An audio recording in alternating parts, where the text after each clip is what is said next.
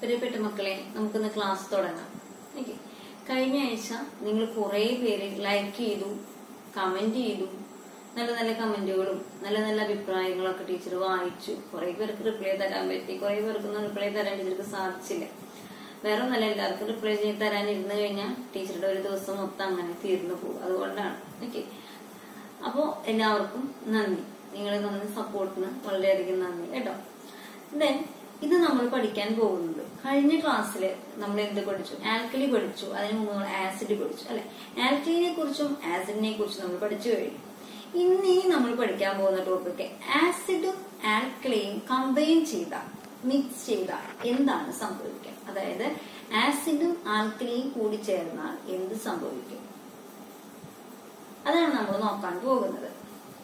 എന്താണ് സംഭവിക്കുക? നമുക്കറിയാം, വെറും പച്ചവെള്ളത്തിന്റെ ഉപ്പിട്ട പച്ചവെള്ളത്തിന്റെ ടേസ്റ്റ് ഉണ്ടാവും, ഉപ്പിന്റെ ടേസ്റ്റ് ആവും. അപ്പൊ കമ്പൈൻ ചെയ്യുമ്പോൾ എന്ത് സംഭവിക്കൂലേ? രണ്ട് കാര്യങ്ങൾ നമ്മൾ കമ്പൈൻ ചെയ്യുമ്പോൾ ഇവിടെ ആസിഡും ആൽക്കലിയും കൂടി ചേരുമ്പോൾ എന്താണ് സംഭവിക്കുക? അത് നമുക്കറിയാം. നീല ലിറ്റ്മസിനെ റെഡ് ആക്കുന്നത് എന്താണ്? ആസിഡാണ് അല്ലെ. നമ്മൾ നീല ചെമ്പരത്തി പേപ്പറിനെ അവര് ലെമൺ ഒഴിച്ചു. ലെമൺ എന്ന് പറയുന്നത് ആസിഡിക് നേച്ചറാണ്. അപ്പൊ ലെമൺ എന്തായി? റെഡ് ആയി. അപ്പൊ നീല ലിറ്റ്മസിനെ റെഡ് ആക്കുന്നത് എന്താണ്? ആസിഡ്സ് ആണ്. അത് നമ്മൾ പഠിച്ചു കഴിഞ്ഞു. തിരിച്ച് റെഡ് ലിറ്റ്മസിനെ ബ്ലൂ ആക്കുന്നത് എന്താണ്? ആൽക്കലി ആണ്. പഠിച്ചുല്ലേ? ഇനി നമുക്ക് ആസിഡും ആൽക്കലിയും കൂടി ചേർന്ന് കഴിഞ്ഞാൽ ഇത് സംഭവിക്കും എന്ന് നമുക്ക് നോക്കണം. അതിനുവേണ്ടി നമ്മൾ എടുക്കുന്നത് നേർപ്പിച്ച ഹൈഡ്രോക്ലോറിക് ആസിഡ്. ടീച്ചർ എടുത്തിരിക്കുന്ന നേർപ്പിച്ച ഹൈഡ്രോക്ലോറിക് ആസിഡ് അല്ല, ഡൈല്യൂട്ടഡ് ഹൈഡ്രോക്ലോറിക് ആസിഡ് അല്ല.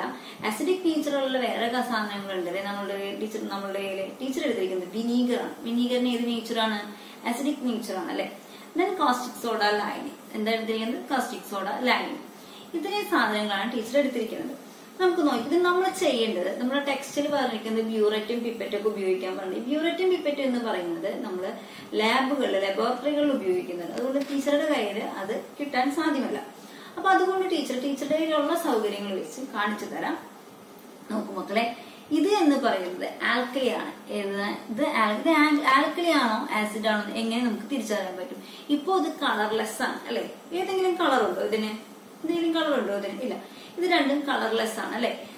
ടീച്ചർ പറഞ്ഞു നമ്മൾ എടുത്തിരിക്കുന്നത് ഏതാണ്? കാസ്റ്റിക് സോഡ ലൈനിയാണ് അല്ലെ. കാസ്റ്റിക് സോഡ ലൈനിയാണ് ആൽക്കലി ആയിട്ട് ടീച്ചർ എടുത്തിരിക്കുന്നത്. ആസിഡ് നേച്ചർ ഉള്ളത് എടുത്തിരിക്കുന്നത് ടീച്ചർ വിനീഗർ ആണ്. ഓക്കെ. അപ്പൊ കാസ്റ്റിക് സോഡ ലൈനിലേക്ക് ഫിനോഫ്തലിന് ഒഴിച്ച് ഏത് കളറാവും? നമ്മൾ പഠിച്ചു, പിങ്ക് കളറാവും അല്ലെ. അപ്പൊ നമ്മൾ ടീച്ചർ ഇൻഡിക്കേറ്റർ ആയിട്ട് ഇവിടെ എടുത്തിരിക്കുന്നത് ഫിനോഫ്തലിനാണ്. നമുക്ക് നോക്കാം. ഈ ഫിനോഫ്തലിൻ നമ്മൾ ഒഴിക്കുകയാണ് ഇതിലേക്ക്. ഈ ഫിനോഫ്തലിൻ നമ്മള് നമ്മുടെ കാസ്റ്റിക് സോഡ ലൈനിലേക്ക് ഒഴിക്കുകയാണ്. ഒരു തുള്ളി ഒഴിക്കുമ്പോൾ നമുക്കറിയാം എന്താവും? Pink colour. Okay, pink കളറായല്ലേ. Okay, ഇനി നമുക്ക് നോക്കാം. ഇപ്പൊ ഇത് പിങ്ക് കളറായി, ഇത് കളർലെസ് ആണ് അല്ലെ. സംശയമുണ്ടോ? ഫിനോഫ്തലിനും കളർലെസ് ആണ്. ഇനി ടീച്ചർ ഈ ആസിഡ് വിനീഗർ, ഈ ആസിഡ് ടീച്ചർ ഇതിലേക്ക് ഒഴിക്കുകയാണ്. ഇത് ഏതാണ്? ആൽക്കലി നേച്ചറാണ് അല്ലെ. ഇതിലേക്ക് ഒഴിക്കുകയാണ്. എന്തുണ്ടായി? അത് അതിന് പൊന്തിപ്പോയി. ഇത് രണ്ടും കൂടി ചേർന്നപ്പോ ഇതുപോലെ ഒരു സൊല്യൂഷൻ ഉണ്ടായി അല്ലെ. ഇതിനിപ്പോ കളർ ഉണ്ടോ? ഉണ്ട്. ഒരു കഞ്ഞിവെള്ളത്തിന്റെ കളർ ഉണ്ട്, ഒരു സ്റ്റാർച്ചിന്റെ കളർ ഉണ്ട് അല്ലേ. അപ്പോ ഇവിടെ ഉണ്ടായിരിക്കുന്നത്, ഇവിടെ ഫോം ചെയ്തിരിക്കുന്നത് വാട്ടറും സോൾട്ടും ആണ്. അതായത് ജലവും ലവണങ്ങളുമാണ് ഇവിടെ ഫോം ചെയ്തിരിക്കുന്നത്, ഇവിടെ ഉണ്ടായിരിക്കുന്നത്. അതായത് ആസിഡും ആൽക്കലിയും കൂടി ചേരുമ്പോൾ ഉണ്ടാകുന്ന പദാർത്ഥങ്ങളാണ് വാട്ടർ ആൻഡ് സോൾട്ട്സ്. അതായത് ജലവും ലവണങ്ങളും ഉണ്ടാകുന്നു. ഇങ്ങനെ ആസിഡും ആൽക്കലിയും കൂടി ചേരുമ്പോൾ ആസിഡ് സ്വഭാവവും ആൽക്കലി സ്വഭാവവും നഷ്ടപ്പെടും. ആസിഡ് ക്യാരക്ടറും ആൽക്കലി ക്യാരക്ടറും ഇല്ലാതാവും. ഇതെന്ന് പറയുന്ന പേരാണ്, അവിടെ നടക്കുന്ന ആ പ്രോസസ്സിന് പറയുന്ന പേരാണ് ന്യൂട്രലൈസേഷൻ അഥവാ നിർവീരീകരണം. ന്യൂട്രലൈസേഷൻ അഥവാ നിർവീരീകരണം. ഇനി ആസിഡ് സ്വഭാവവും ആൽക്കലി സ്വഭാവവും നഷ്ടപ്പെട്ടു എന്ന് നമുക്ക് എങ്ങനെ മനസ്സിലാക്കാം? അതിനുവേണ്ടി ടീച്ചർ ഇവിടെ എടുക്കുന്ന ഇൻഡിക്കേറ്റർ ആണ് നമ്മുടെ ലിറ്റ്മസ് പേപ്പർ. ഇത് റെഡ് ലിറ്റ്മസ് ആണ് അല്ലെ. റെഡ് ലിറ്റ്മസ് ആൽക്കലിയിൽ മുക്കി കഴിഞ്ഞാൽ എന്താവും? ബ്ലൂ ആവും അല്ലെ. അപ്പൊ നമുക്ക് നോക്കിയാൽ നമ്മുടെ ഇതിൽ ആൽക്കലിയും ഉണ്ട് ആസിഡും ഉണ്ട്. ടീച്ചർ ഇത് മുക്കുകയാണ്. എന്തെങ്കിലും കളർ ചേഞ്ച് ഉണ്ടാവുന്നുണ്ടോ നമുക്ക് നോക്കാം. ടീച്ചർ ഇതേ മുക്കി നോക്കൂ. എന്തെങ്കിലും കളർ ചേഞ്ച് ഉണ്ടായോ? ഒരു കളർ ചേഞ്ചും ഉണ്ടായില്ല. ഓക്കെ, ദെൻ ടീച്ചർ നമ്മുടെ ബ്ലൂ ലിറ്റ്മസ് എടുക്കുകയാണ്. ഈ ബ്ലൂ ലിറ്റ്മസ് ചില സ്ഥലത്ത് ചെറിയ റെഡ് എടുക്കുക. ടീച്ചറുടെ കയ്യിൽ നിന്ന് ആസിഡിക് നേച്ചർ ഇതിനകത്തായിപ്പോ വന്നൊരു റെഡ് കളർ ചെറിയൊരു പൊട്ടിലുണ്ട് കേട്ടോ. അപ്പൊ നിങ്ങൾക്ക് സംശയം വരാൻ പാടില്ല. നോക്കി നോക്കൂ, ഇത് ലിറ്റ്മസ് പേപ്പർ. ഇതിന്റെ സൈഡിൽ ചെറുതായിട്ട് റെഡ് ടീച്ചറുടെ കയ്യിൽ നിന്ന് ഇത്തിരി ആസിഡ് പറ്റിയതുകൊണ്ടായതാണ്. നമുക്കിത് മുക്കി നോക്കാം. ഇത് മുക്കി എന്തെങ്കിലും കളർ ചേഞ്ച് ഉണ്ടോ? ബ്ലൂ ആയിട്ട് തന്നെ ഇരിക്കുകയാണ് അല്ലെ. അപ്പോ ഈ നിർവീരീകരണം നടക്കുമ്പോൾ, ന്യൂട്രലൈസേഷൻ നടക്കുമ്പോൾ, ആസിഡും ആൽക്കലിയും കൂടി ചേരുമ്പോൾ അതിന് ആസിഡ് സ്വഭാവവും ആൽക്കലി സ്വഭാവവും നഷ്ടപ്പെടും, ഉണ്ടാവുകയില്ല. ആ പ്രോസസ്സിന്, ആ പ്രവർത്തനത്തിന് പറയുന്ന പേരാണ് ന്യൂട്രലൈസേഷൻ. ഓക്കെ, അത് കൂടി ചേരുമ്പോൾ, അതായത് ആൽക്കലി പ്ലസ് ആസിഡ്, ആൽക്കലിയും ആസിഡും കൂടി ചേരുമ്പോൾ എന്തുണ്ടാവും? വാട്ടർ ആൻഡ് സോൾട്ട്സ്, അതായത് ജലവും ലവണങ്ങളും ഉണ്ടാകും. മനസ്സിലായോ? ഇതാണ് ന്യൂട്രലൈസേഷൻ എന്ന് പറയുന്നത്. ഓക്കെ, അപ്പൊ ടീച്ചർ ഇവിടെ എടുത്തത് എന്നിട്ടായിരുന്നു കാസ്റ്റിക് സോഡ സൊല്യൂഷനും വിനീഗറുമാണ്. Acid നേച്ചറുള്ള വിനീഗറുമാണ് teacher എടുത്തിട്ടുണ്ടായിരുന്നത്. ഹൈഡ്രോക്ലോറിക് ആസിഡ് അല്ല ടീച്ചർ എടുത്തിട്ടുണ്ടായിരുന്നത്. ദെൻ ഇപ്പൊ ടീച്ചർ പറയാൻ ഓർക്കുന്നത്, കഴിഞ്ഞ ക്ലാസ്സിൽ ടീച്ചർ കാസ്റ്റിക് സോഡയാണ് അപ്പക്കാരം എന്ന് പറഞ്ഞിട്ടുണ്ടായിരുന്നു. ടീച്ചർ പെട്ടെന്ന് പറഞ്ഞപ്പോ തെറ്റിപ്പോയതാണ്. Baking സോഡയാണ് അപ്പക്കാരം. Okay, baking സോഡയാണ് അപ്പക്കാരം, sodium bicarbonate. Caustic soda അല്ല അപ്പക്കാരം. കാസ്റ്റിക് സോഡ എന്ന് പറയുന്നത് സോഡിയം ഹൈഡ്രോക്സൈഡ് ആണ് കാസ്റ്റിക് സോഡ എന്ന് പറയുന്നത്. ഓക്കെ, ടീച്ചറുടെ ഭാഗത്ത് നിന്ന് വന്നൊരു ചെറിയ മിസ്റ്റേക്ക് ആണ്. അപ്പൊ എല്ലാവരും അതൊന്ന് മനസ്സിലാക്കി വെക്കണം കേട്ടോ. ഓക്കെ, അപ്പൊ നമ്മുടെ ന്യൂട്രലൈസേഷൻ കഴിഞ്ഞു. ഇനി നമ്മളുടെ അടുത്ത് ഒരു ചോദ്യം ചോദിച്ചിട്ടുണ്ട് ടെക്സ്റ്റില്. എന്തിനാണ് കൃഷി മണ്ണിൽ, നമ്മുടെ മണ്ണിന്റെ നേച്ചറാണ് ആസിഡിക് നേച്ചർ. നമ്മുടെ കേരളത്തിലെ മണ്ണിന് ആസിഡിക് നേച്ചറാണ്. അതായത് കേരളത്തിലെ സോയിൽ, ആ സോയിലിന് എന്ത് നേച്ചറാണ്? ആസിഡിക് നേച്ചർ, ആസിഡ് സ്വഭാവം കൂടുതലുള്ള മണ്ണുകളാണ് കേരളത്തിൽ പൊതുവെ കാണപ്പെടുന്നത്. അപ്പൊ എന്തിനാണ് നമ്മൾ മണ്ണിൽ കുമ്മായം ചേർക്കുന്നത്? കുമ്മായം ചേർക്കുന്നത് എന്തിനാണ്? ഈ കുമ്മായം എന്ന് പറയുന്നത്, കുമ്മായം ലൈം എന്ന് പറയുന്നത് ആൽക്കലിയാണ്. ലൈമിന്റെ ക്യാരക്ടർ എന്ന് പറയുന്നത് ആൽക്കലിയാണ്. അപ്പൊ നമ്മളിപ്പോ കണ്ടു, ആൽക്കലി ആസിഡും കൂടി ചേരുമ്പോൾ എന്തുണ്ടാവും? അത് ന്യൂട്രലൈസ് ആവും അല്ലെ. നിർവീരീകരണം സംഭവിക്കുകയാണ്. നിർവീരീകരണം സംഭവിച്ച് അതിന്റെ ആസിഡ് നേച്ചറും പോകും, അതുപോലെ തന്നെ ആൽക്കലി നേച്ചറും മാറും അല്ലെ. അപ്പൊ ഇതിന് വേണ്ടിയിട്ടാണ്, അതായത് അതിന്റെ കൂടുതലുള്ള ആസിഡ് നേച്ചർ ഇല്ലാതാക്കാൻ വേണ്ടിയിട്ടാണ് നമ്മൾ കുമ്മായം മണ്ണിൽ ഉപയോഗിക്കുന്നത്. നമ്മൾ കുമ്മായം മണ്ണിൽ ഉപയോഗിക്കുന്നത് എന്തിനാണ്? ആസിഡ് നേച്ചറിനെ ഇല്ലാതാക്കാൻ വേണ്ടിയിട്ടാണ് കുമ്മായം ഉപയോഗിക്കുന്നത്. എങ്ങനെയാണ് മണ്ണിന്റെ pH വാല്യൂ കണ്ടെത്തുക? മണ്ണിന്റെ pH വാല്യൂ കണ്ടെത്താൻ വേണ്ടിയിട്ട് നമ്മൾ ചെയ്യേണ്ടത്, ഒരു പാത്രത്തിൽ വെള്ളം അതിനകത്തേക്ക് മണ്ണ് നന്നായി ഇളക്കുക. അതിനുശേഷം വെള്ളം ഊറി വരും അല്ലെ, അതായത് വെള്ളം തെളിഞ്ഞു വരും, നന്നായി കലങ്ങിയ വെള്ളം തെളിഞ്ഞു വരും അല്ലെ. അത് നമ്മള് മാറ്റി വേറൊരു പാത്രത്തിലേക്ക് ഊറ്റിയെടുക്കുക. എന്നിട്ട് അതിനകത്തേക്ക് നമ്മുടെ pH പേപ്പർ മുക്കുക. pH പേപ്പർ മുക്കിയിട്ട് ഇതെടുത്തതിന് ശേഷം pH പേപ്പറിന്റെ ഉള്ളിൽ ഒരു കളർ ചാർട്ട് കിട്ടും. അതുമായി വെച്ച് നോക്കിയിട്ട് താരതമ്യം ചെയ്യുക. അപ്പൊ ഏത് കളറുമായിട്ടാണോ ഇത് ബന്ധപ്പെട്ടിരിക്കുന്നത് അതായിരിക്കും അതിന്റെ pH വാല്യൂ എന്ന് പറയുന്നത്, ആ മണ്ണിന്റെ pH വാല്യൂ. അത് അപ്പോ നമ്മള് pH വാല്യൂ 7-നേക്കാളും താഴെയാണെങ്കിൽ ആ മണ്ണിന്റെ ക്യാരക്ടർ എന്ന് പറയുന്നത് ആസിഡിക് നേച്ചർ ആയിരിക്കും ആ മണ്ണിന്. 7-നേക്കാളും മുകളിലാണെങ്കിൽ അതിന് എന്ത് സ്വഭാവമായിരിക്കും? ആൽക്കലി സ്വഭാവമായിരിക്കും. അപ്പൊ മണ്ണിന്റെ pH വാല്യൂ കണ്ടെത്തിയിട്ടാണ് നമ്മൾ എന്ത് ചെയ്യുക? കൃഷി സാധാരണ ചെയ്യുക. എന്തിനാണ് സാധാരണ അതിനെ കൃഷി ചെയ്യുന്നത്? ഓരോ കൃഷിക്ക് അനുയോജ്യമായ മണ്ണ് ഏതാണ് നമുക്ക് കണ്ടെത്താനായിട്ട് സാധിക്കും.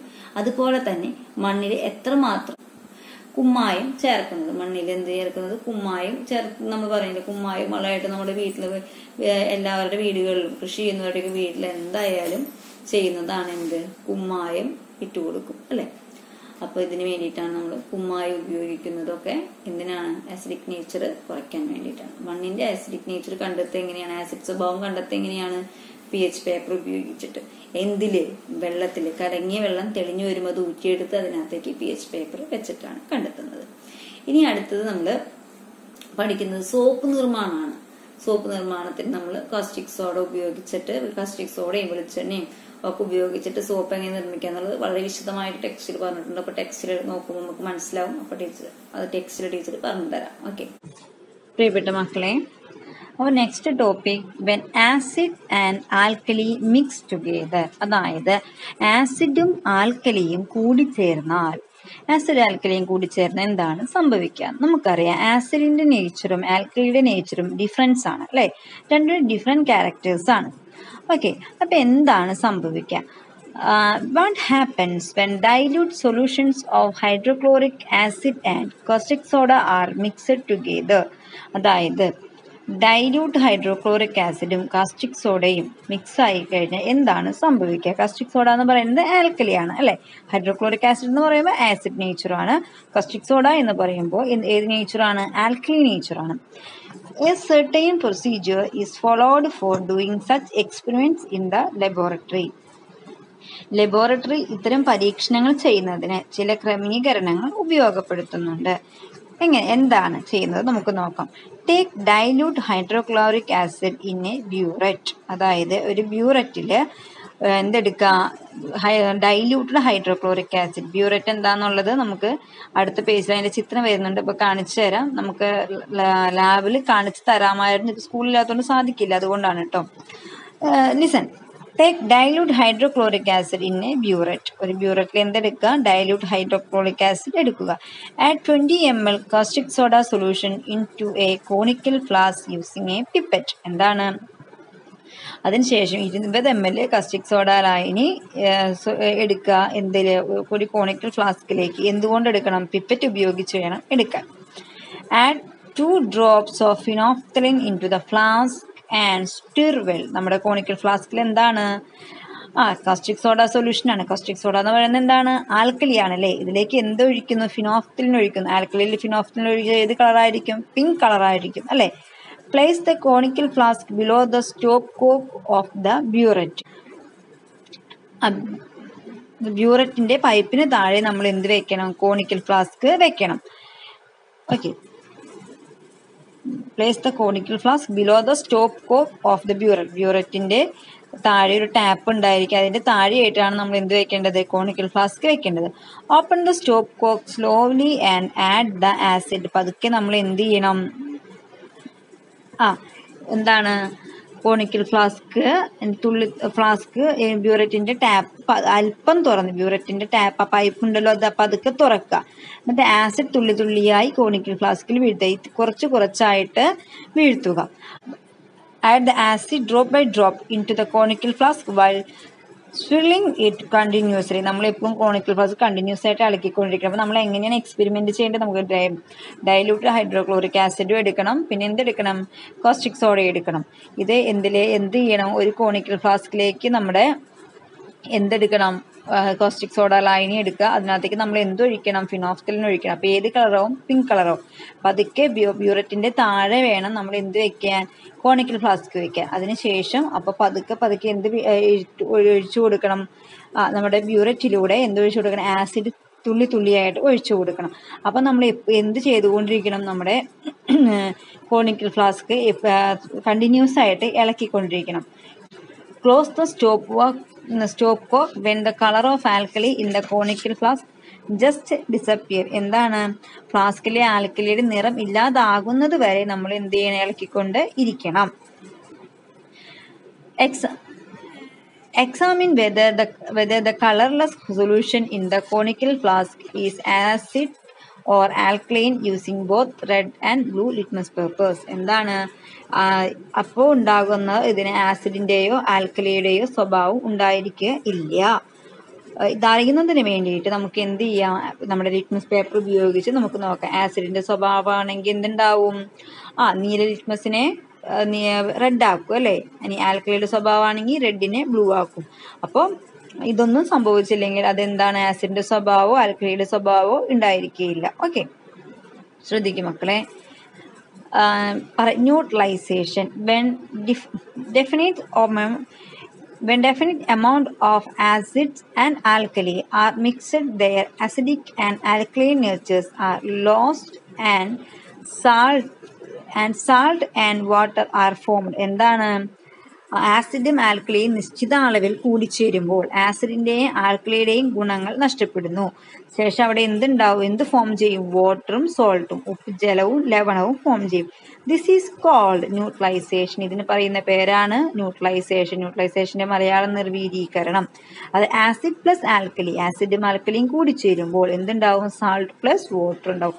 മക്കളെ ബ്യൂററ്റും പിപ്പറ്റും എന്ന് പറയുന്നത്, ബ്യൂററ്റ് എന്ന് പറയുന്നത് നോക്കൂ, ആ നമ്മുടെ ടെസ്റ്റ് ട്യൂബ് പോലെ കാണുന്നതാണ് ബ്യൂററ്റ് എന്ന് പറയുന്നത്. അവിടെ കണ്ടോ ടാപ്പ് പോലെ ഒരു പിരി കണ്ടോ, അതാണ് അതിന്റെ ടാപ്പ് എന്നുള്ളത്. തൊട്ട് താഴെ നമ്മുടെ ഒരു ചെറിയ കുപ്പി പോലെ വെച്ച്, അതാണ് കോണിക്കൽ ഫ്ലാസ്ക് എന്ന് പറയുന്നത്. When hydrochloric acid and sodium hydroxide caustic soda are combined, sodium chloride, common salt എന്ന് പറഞ്ഞാൽ ലവണം, and water are formed. എന്താണ്? നമ്മുടെ ഹൈഡ്രോക്ലോറിക് ആസിഡും അതുപോലെ കോസ്റ്റിക് സോഡയും കൂടി ചേരുമ്പോൾ എന്തുണ്ടാവും? വാട്ടറും സോൾട്ടും ഉണ്ടാവും. സോഡിയം ക്ലോറൈഡ്, അതായത് കോമൺ സോൾട്ടും വാട്ടറും ഉണ്ടാവും. Why are indicators like phenolphthalein used while conducting neutralization reactions? എന്തിനാണ് ന്യൂട്രലൈസേഷനെ സമയത്ത് ഫിനോഫ്തലിൻ ഉപയോഗിക്കുന്നത്? എന്തിനായിരിക്കും ഫിനോഫ്തലിൻ ഉപയോഗിക്കുന്നത്?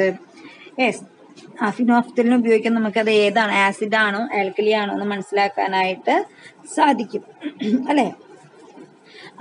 അപ്പൊ നമുക്ക് എന്താണ്, colour change മനസ്സിലാക്കാനാണ് എന്തുപയോഗിക്കുന്നത്?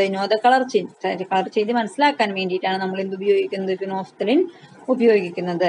When acid and alkali combine together, both of them lose their properties. എന്താണ്? ആൽക്കലി ആസിഡും കൂടി ചേരുമ്പോൾ അവരുടെ പൊതു സ്വഭാവം നഷ്ടപ്പെടും.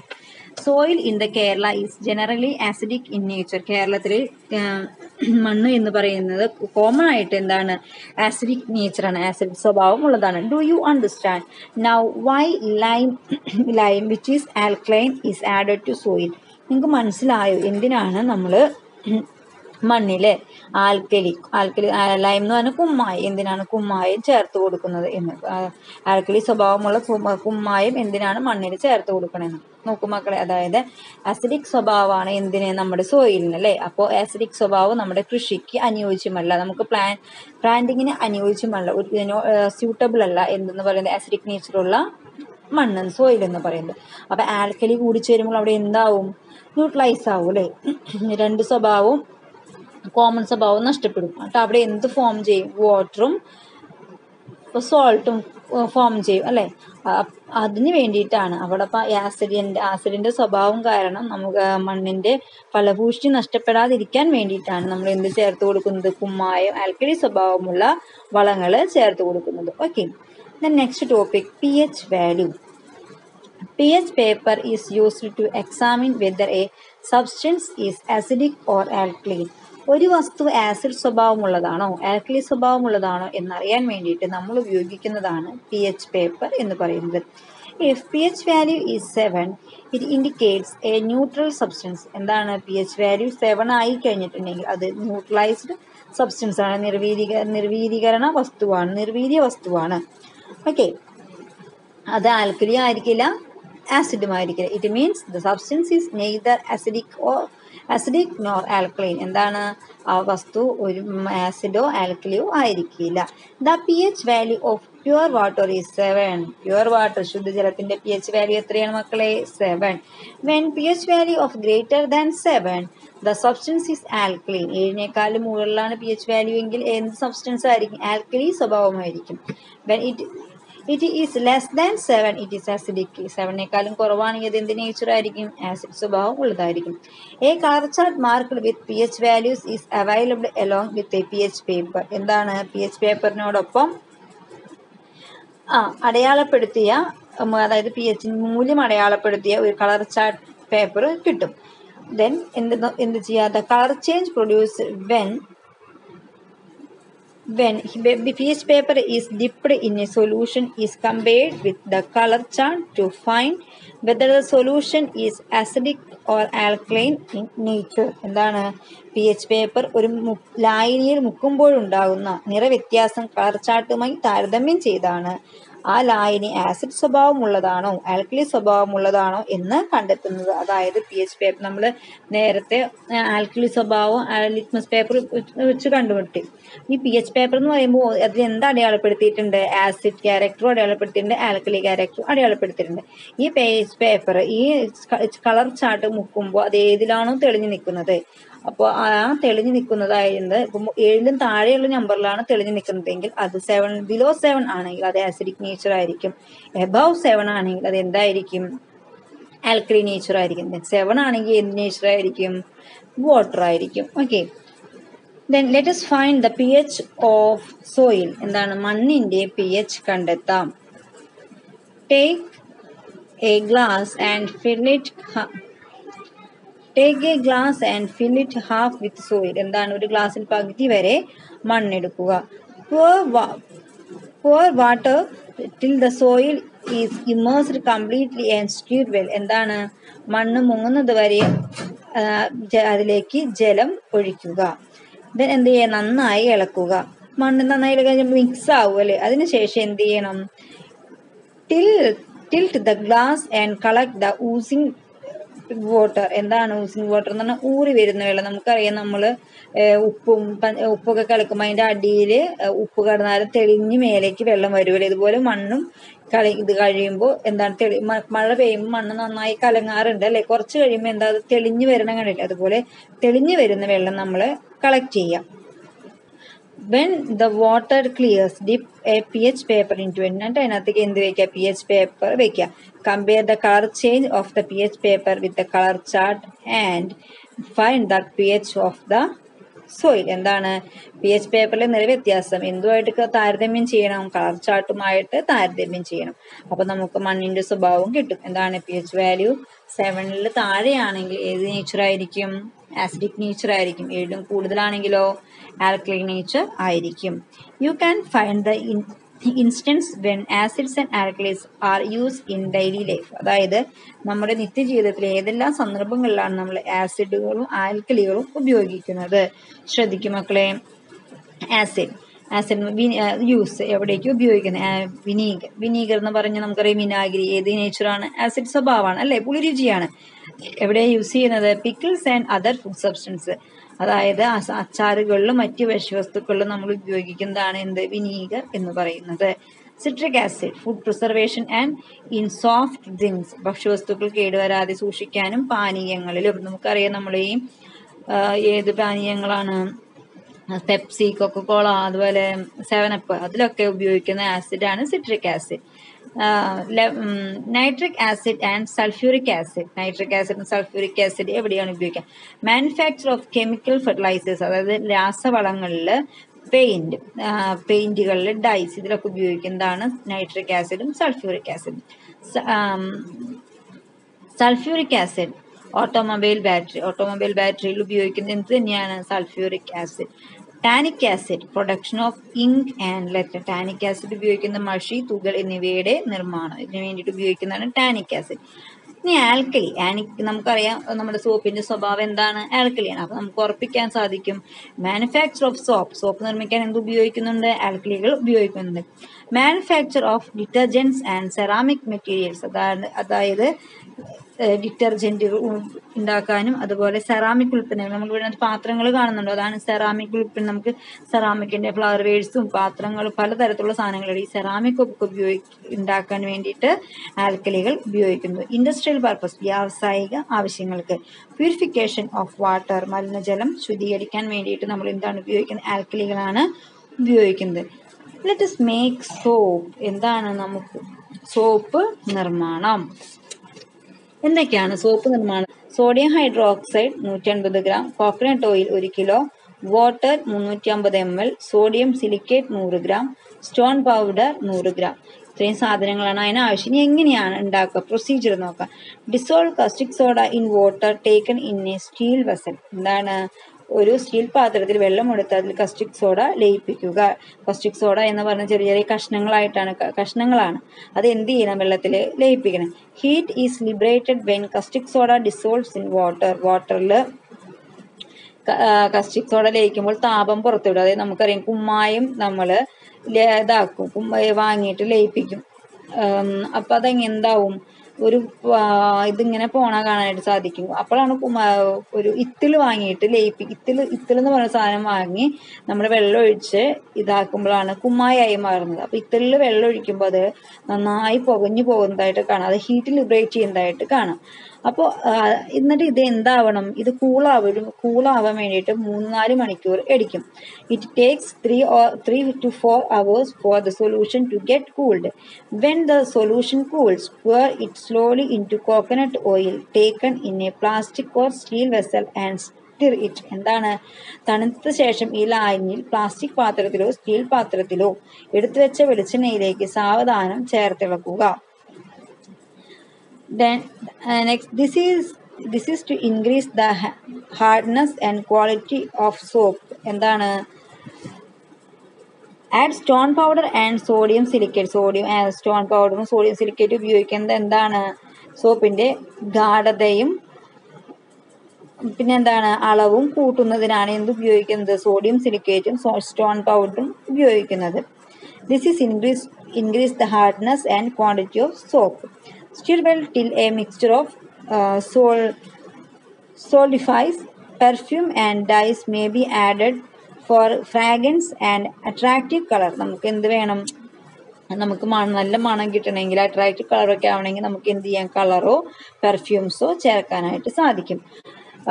Pour the above mixture into molds.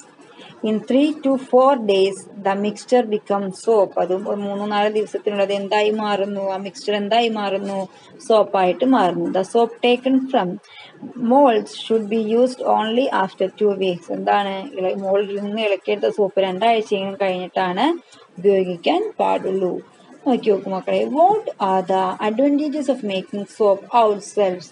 നമ്മൾ സ്വയം സോപ്പ് നിർമ്മിക്കുന്നതുകൊണ്ട് എന്തെല്ലാം പ്രയോജനങ്ങളുണ്ട്, എന്തൊക്കെ പ്രയോജനങ്ങൾ ഉണ്ടാവും നമ്മൾ സ്വയം സോപ്പ് നിർമ്മിക്കുമ്പോൾ?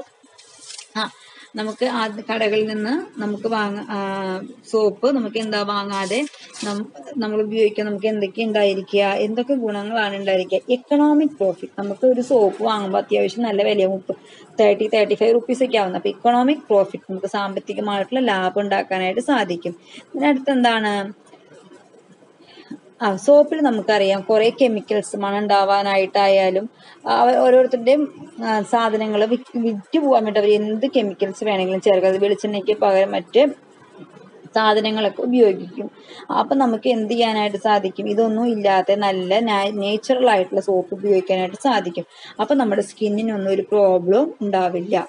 ഓക്കെ, പിന്നെ എന്താണ്, മെയിൻറ്റെയിൻ ദ ക്വാളിറ്റി, നമുക്ക് ഗുണമേന്മ ഉറപ്പുവരുത്താനായിട്ട് സാധിക്കും.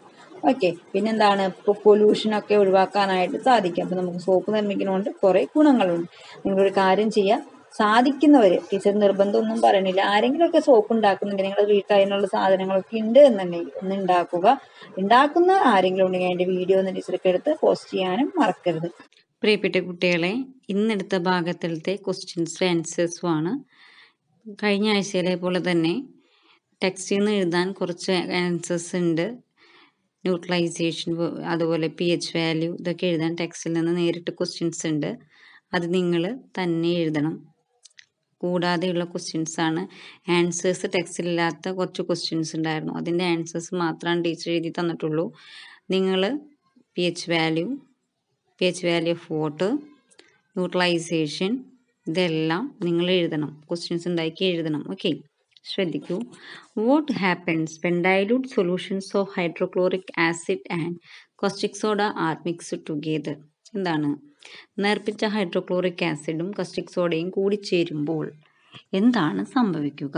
ശ്രദ്ധിക്കും മക്കളെ. When acid and alkali react together A colourless solution is formed. എന്താണ്, ആൽക്കലിയും ആസിഡും റിയാക്ട് ചെയ്യുമ്പോൾ ഒരു കളർലെസ്, ഒരു കളറില്ലാത്ത ഒരു സൊല്യൂഷൻ ഫോം ചെയ്യും. ഓക്കെ, ആസിഡും ആൽക്കലിയും. കോസ്റ്റിക് സോഡ എന്ന് പറയുന്ന ആൽക്കലിയാണ്, ഹൈഡ്രോക്ലോറിക് ആസിഡ് നമുക്കറിയാം acid നേച്ചറാണ്. Which is neither acidic nor alkaline nature. ഇതെന്താണ്, ആസിഡ് സ്വഭാവമോ ആൽക്കലി സ്വഭാവമോ ഇതിന് ഇല്ല. There is no colour change occur when litmus papers R put in this solution. എന്താണ്, litmus paper ഇട്ട് നോക്കുമ്പോൾ ഒരു മാറ്റവും കാണാനായിട്ട് സാധിക്കുന്നില്ല. From this we can understand that acid and alkali R neutralised. ഇതിൽ നിന്ന് നമുക്ക് മനസ്സിലാക്കാനായിട്ട് പറ്റും. ആസിഡും ഇവിടെ നടന്നത് എന്താണ്, ആസിഡും ആൽക്കലിയും നിർവീര്യീകരണം നടന്നു. ഓക്കെ, അപ്പോൾ ഇവിടെ നടന്ന ഫിനോമിനൻ എന്ന് പറയുന്നത് ന്യൂട്രലൈസേഷൻ ആണ്.